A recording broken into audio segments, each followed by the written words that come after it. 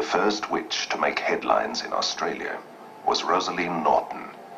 She lived in Sydney's red light district of King's Cross, and during the 1950s she spoke out strongly about witchcraft and magic. She publicly experimented with trance techniques and led an exotic and bohemian life as an artist. Her paintings were inspired by occult visions of ancient gods.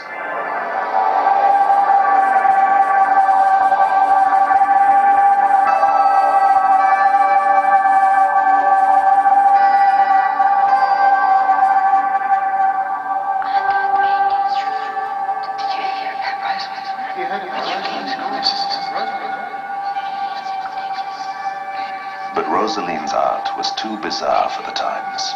It tapped a deep pagan pulse, and the public at large was outraged.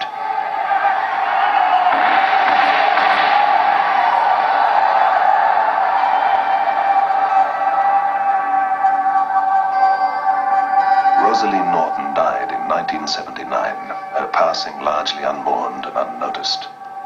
For in the years between, the practice of witchcraft had widened,